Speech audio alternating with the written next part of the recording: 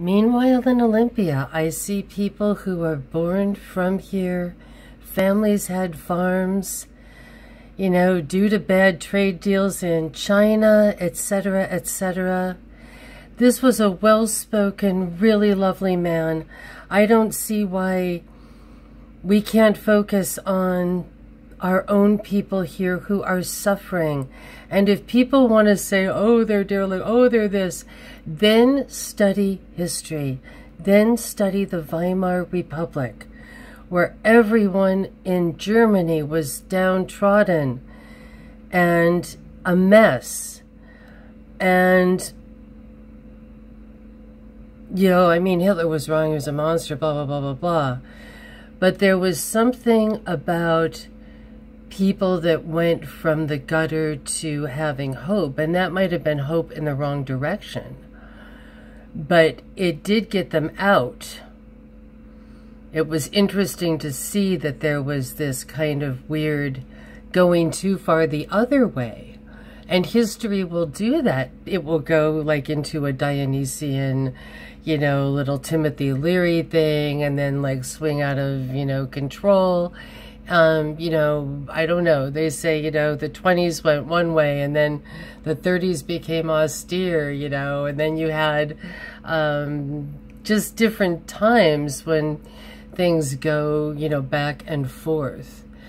And if you have something like just an incredibly huge population that's not being cared for, then it is a societal problem. It's not Johnny made bad choices. That's kind of like an evergreen thing to do, to just be able to release people because they're humanists. You know, it might be, you know, sort of one of the saving graces of, you know, the Franciscan order of the Catholics, where they will love you, you know, they will see you down and out, and they will care for people and bring them back.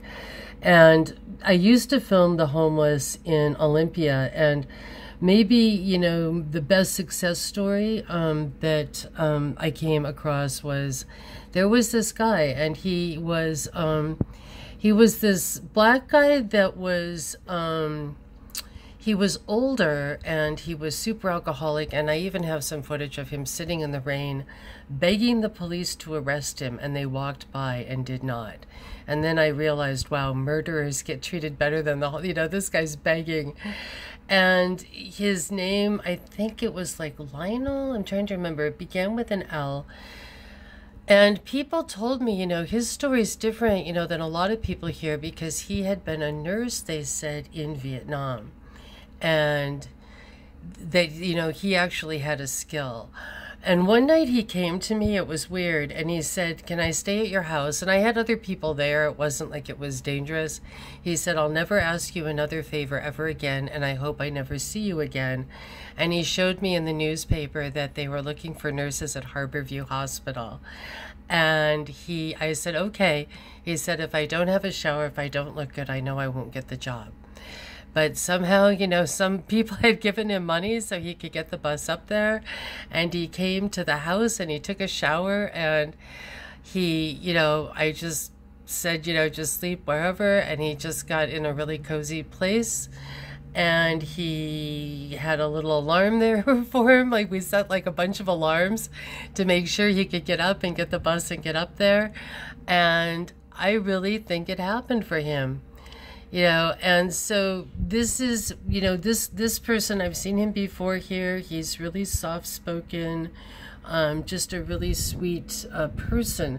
So while they're having all these little, you know, care dinners and Somali, you know, extravaganzas up in Seattle, and I haven't even shown you all the pictures of the dinners and, you know, and the care awards, which is nothing to do with the Somali thing, and, you know, all of that, and just all the people down here with no chance, with nothing, and also alone. You know, there's nothing to bring them together for an award, you know, because I guess he's not Somali or something. He's not special somehow.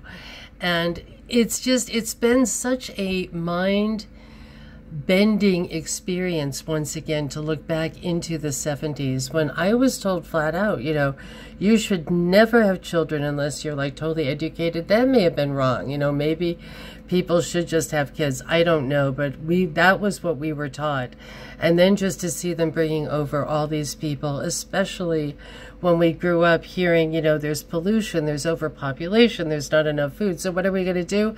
Bring over the groups that have the most babies per anything, the least amount of education, the most amount of bossy pants.